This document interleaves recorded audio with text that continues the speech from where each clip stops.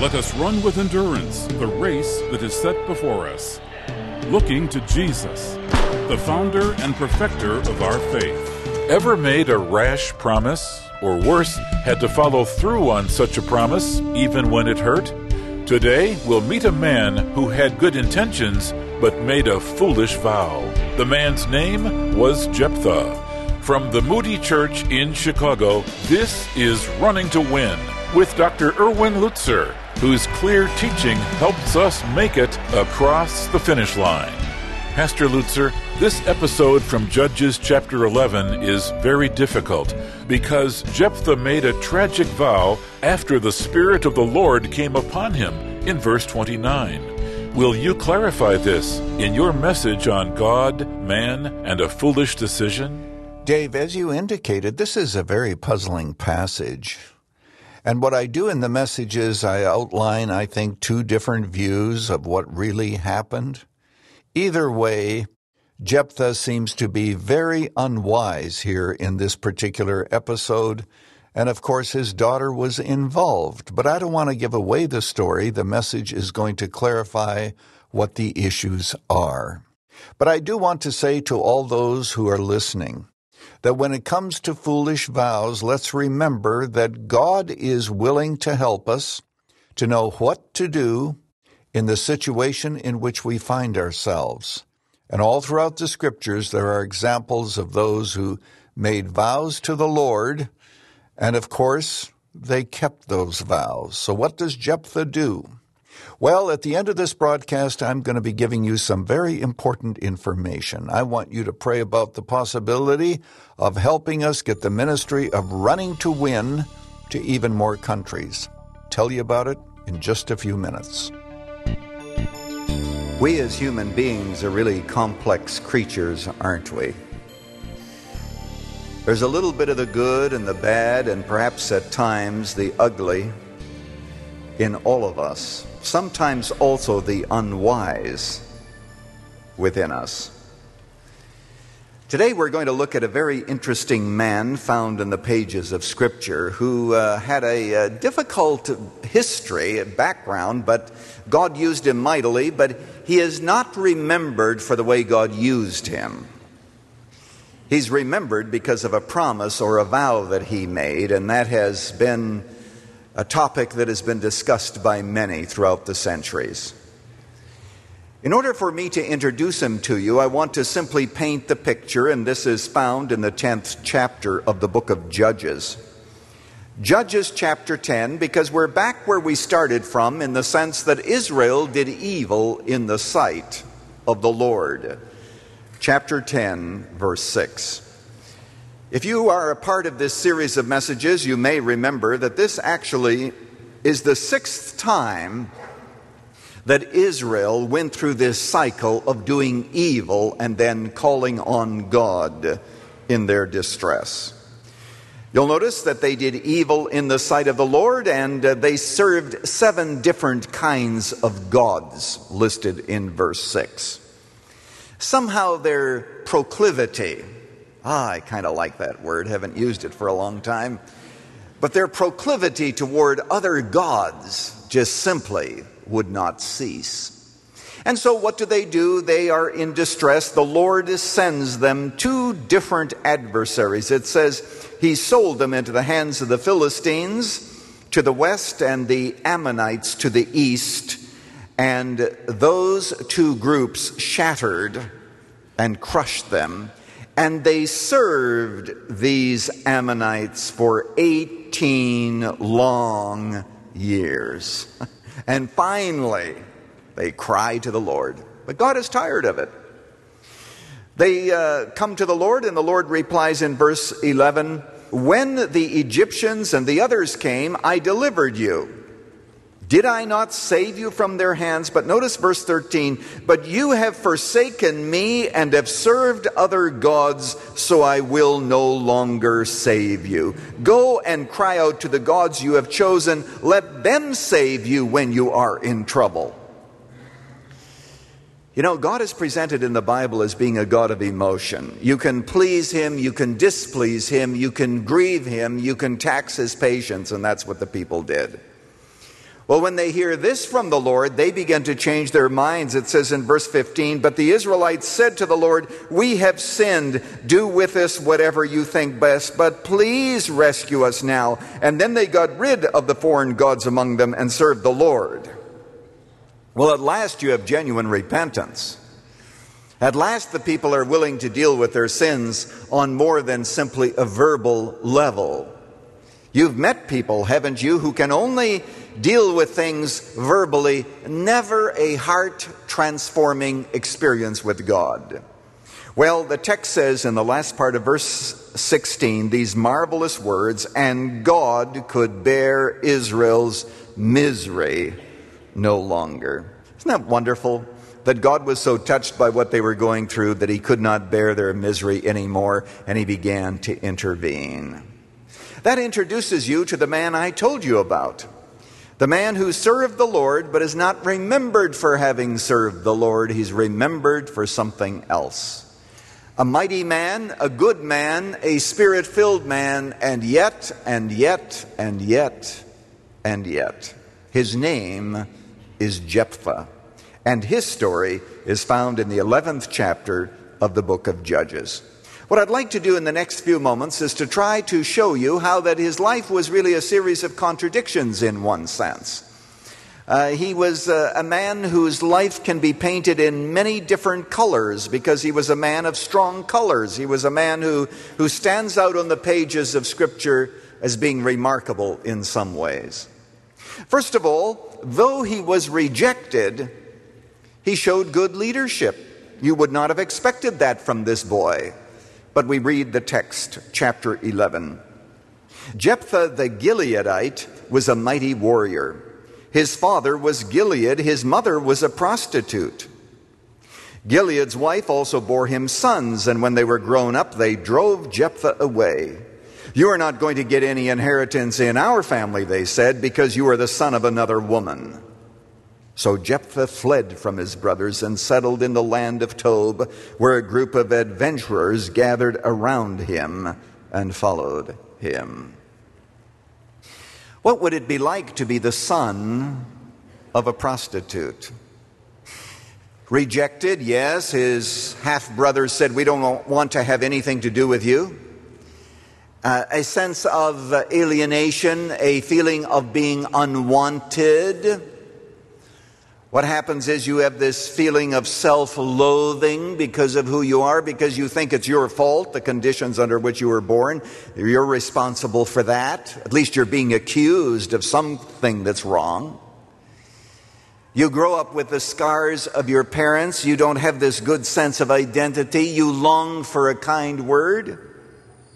You'd like it if someone would pay attention to you and somehow judge you on the value of who you are as a person and not your origin, but there's nobody around like that because you have a stigma. You feel as if everyone sees it painted on your forehead, unclean. That's the context in which he was raised. And so he was chased away. And he settles in Tob, which is a part of the country that is farther north, maybe 15 miles away. And he gathers around him a group of men who kind of are like Robin Hood. They go about doing good, probably doing also at times some not so good. But what they're trying to do is to establish their identity. Maybe they're getting paid by protecting people from caravan riders and marauders that are in the area, and at times they may be up to no good, but nonetheless, Jephthah leads this group. Very interestingly, his brothers now call for him. It says in verse 4, "Sometime later, when the Ammonites made war on Israel, the elders of Gilead went to get Jephthah from the land of Tob. 'Come,' they said, 'be our commander so we can fight the Ammonites.' Jephthah said to them, 'Didn't you hate me and drive me away from my father's house? Why do you come to me now when you're in trouble?' The elders of Gilead said to him, 'Nevertheless, we are turning to you now. Come with us to fight the Ammonites, and you will be our head.'" You see, he had established himself as a leader in such a way that they were willing to respond to him, and clearly his reputation of leadership and organization was evident, and they said, "Come, you lead us now." And he was hesitant until he extracted a promise from them. But I want you to notice that it says in the last part of verse 11, he repeated all his words before the Lord in Mizpah. Somewhere along the line, Jephthah rejected, found God. Or more accurately, God found him. Now we need to just sit back for a moment and ask ourselves this question. How would you expect a child with that kind of a background to react when he becomes a leader? There are many people who are very angry because of rejection, because of their background, because of the shame connected with who they are. And they long for leadership so that they can work out their anger. They say to themselves, "You have mistreated me. Wait till I get in charge, and then I will take charge of you, and I'll show you how I'm going to even the score." Wasn't that true of Abimelech in the last message that we preached in this series, who had the same kind of background and yet who's angry and now is going to destroy, and he kills 69 of his half-brothers? Jephthah is of a different spirit.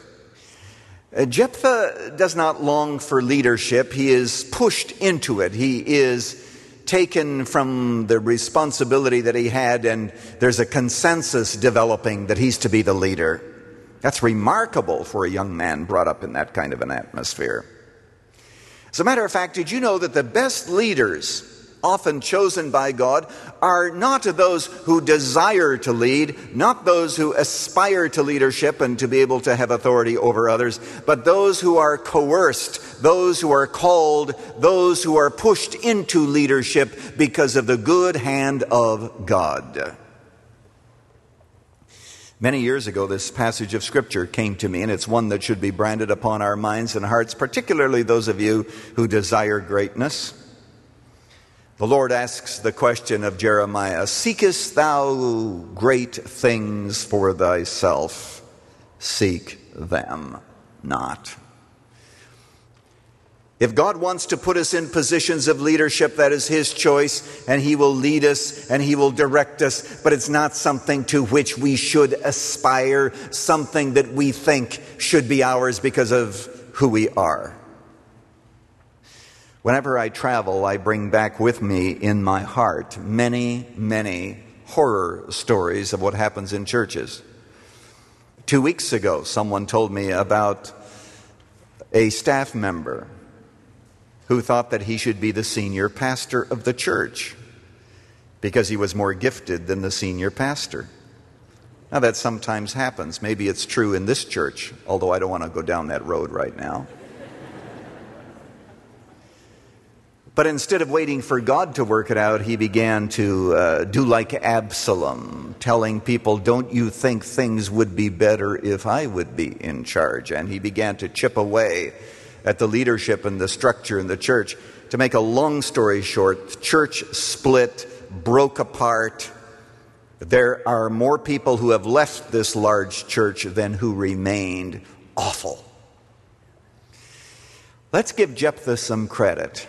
You would expect this guy to aspire to leadership and lord it over others to work out his anger. But he doesn't.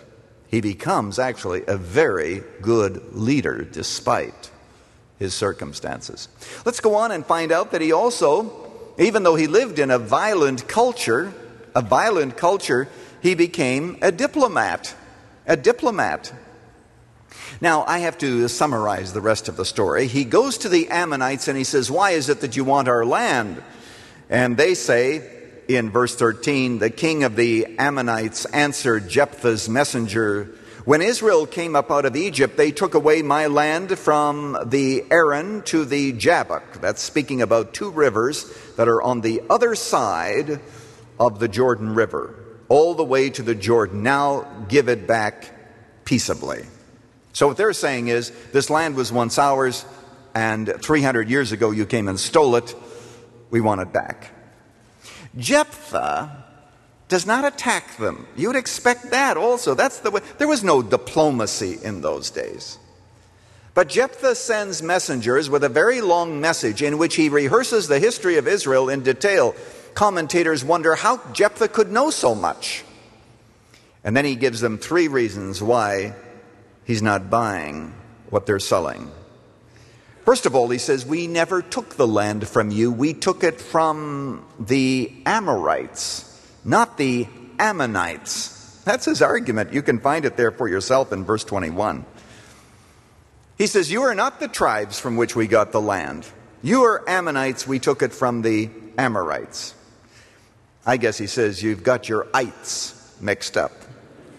Number 2, he says, God gave it as a gift and we're not about to give it back. Number 3, we've lived in the land for 300 years. If you think it was yours, why didn't you come earlier and claim it? That's the argument that he gives. You know, I could give a parenthesis here and say that this whole issue of who does the land belong to is still not resolved, is it? We're talking about 1,400 years before the time of Christ, and today we have bombs going off and people being destroyed, and we have fights and people are dying, hundreds of them in the land of Israel today, all because there's an argument as to who owns the land. Who owns the land? Well, there's no doubt that God did give it to Abraham and to his descendants. And some of us believe that in the future there's still promises made to Abraham that have never been fulfilled. But meanwhile, Israel itself is living in unbelief. It is not a godly country by any standard. The Israelites have rejected God's Messiah, and they have even turned away from Jehovah, as found in the pages of Scripture. And so it's a very, very difficult situation. And if you talk to Pastor Schwartz, who's behind me today, and if you speak to Charlotte Crute, who knows a lot more about these things than I do, you'll discover that they can meet with Palestinian Christians. Pastor Schwartz did that just several weeks ago and gave us a report on it. He can meet with Jewish Messianic believers. And these 2 groups are one in Jesus, members of Christ's body, indwelt by the Spirit. But if they get together for a Bible study, one thing they absolutely cannot do is to talk about who owns the land. The issue is too volatile. It destroys any fellowship that you're trying to build. Well, that isn't a new problem, is it? It's a problem that goes way back to here. Who owns the land? Well, the people, of course, the Ammonites, were not about to buy his logic. And so war breaks out. But what I want to point out to you is that let's give this man Jephthah credit for being such a diplomat. He could have just simply begun to fight. But he wants to work out a peaceful solution, even though he can't. He's a leader, he's a diplomat, but also he experienced the power of the Spirit despite, and I'm going to use a strong word here, his stupidity. Notice that the Scripture says in verse 29 of chapter 11, then the Spirit of the Lord came upon Jephthah. He crossed Gilead. And then it tells us what he did. And let's pick it up in verse 32. Then Jephthah went over to fight the Ammonites, and the Lord gave them into his hands. He devastated 20 towns and so forth. Thus Israel subdued Ammon. Victory achieved. When the Bible says that the Spirit of the Lord came upon him, it really means that the Spirit of the Lord clothed him. I like that expression. And that's what the Holy Spirit even does today, I believe, as he comes upon people for special ministries. In his case, the Spirit of the Lord came upon him that he might be a mighty warrior, that he might be a good organizer, that he might have the courage to motivate his troops. The Holy Spirit of God has many different ministries that he performs in God's people. He gives us what we need at the moment if we're willing to be yielded to him. Well, I told you at the beginning of this message that Jephthah is not remembered for this victory. If you ask the average person about Jephthah, he will not tell you, well, he was a man upon whom the Holy Spirit of God came, and he won a victory against the Ammonites. Jephthah is remembered for a vow that he made, and that's the thing that we want to discuss now.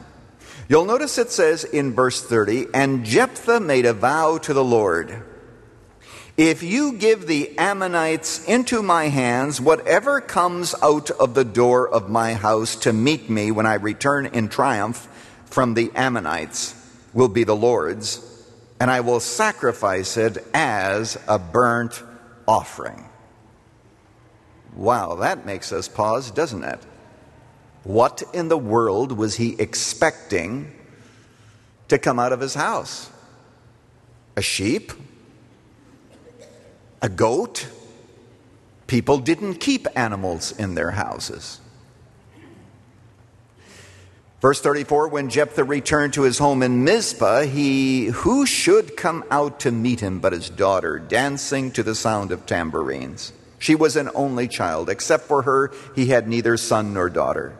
When he saw her, he tore his clothes and cried out, "Oh, my daughter, you have made me miserable and wretched because I have made a vow to the Lord that I cannot break." Notice this. "My father," she replied, "you have given your word to the Lord. Do to me as you promised, now that the Lord has avenged you of your enemies, the Ammonites. But grant me this one request," she said. "Give me 2 months to roam the hills and weep with my friends, because I will never marry." "You may go," he said, and he let her go for 2 months. She and the girls went into the hills and wept because she would never marry. After the 2 months, she returned to her father, and he did to her as he had vowed, and she was a virgin. From this comes the Israelite custom that each year the young women of Israel go out for 4 days to commemorate the daughter of Jephthah, the Gileadite. What in the world is going on here in the text? He makes a vow to the Lord. Now, first of all, you need to understand that vows were okay. You could make a vow to the Lord. In fact, you were encouraged to make a vow to the Lord. Actually, when you look at this is foolish for a number of reasons. Number one, this isn't really, strictly speaking, a vow. He's bargaining with God, trying to buy God's favor. That's what Jephthah is doing here. It's almost as if he's thinking to himself, now, if I do something that'll just tear my heart out, God is going to be so pleased with this that he will give us a victory over the Ammonites. Well, my friend, you certainly are going to have to listen to Running to Win next time to find out what happened, and to learn more about vows and even foolish vows. I'm holding in my hands a letter from someone who drives a truck. This person says, "I listen to your program and audiobooks quite often." He goes on to say, "The Holy Spirit transforms my mind to be more in tune with Him as I drive down the road." The reason I mention that is because when it comes to the ministry of radio, what we've discovered is people listen in different contexts and in different ways. I never forget being in New Mexico, along with some people who herded cows, and this woman said she listens to the ministry of Running to Win, and she does it on her radio. Thank you so much for helping us. Would you consider becoming an endurance partner? That's someone who stands with us regularly with their prayers and their gifts. Here's what you can do to find more info. Go to rtwoffer.com. When you're there, you click on the Endurance Partner button, or you can call us at 1-888-218-9337. Perhaps you've heard me say it before, but Running to Win is in 50 different countries in 7 different languages, and we hope to continue to expand this ministry. Right now, you can go to rtwoffer.com, click on the Endurance Partner button, and you join the Running to Win family.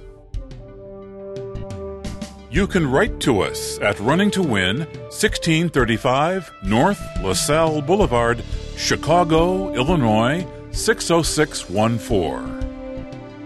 Running to Win is all about helping you find God's roadmap for your race of life. Pastor Erwin Lutzer with part 1 of God, Man, and a Foolish Decision.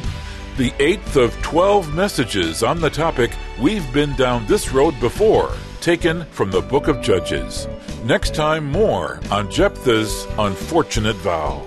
Thanks for listening. For Pastor Erwin Lutzer, this is Dave McAllister. Running to Win is sponsored by the Moody Church.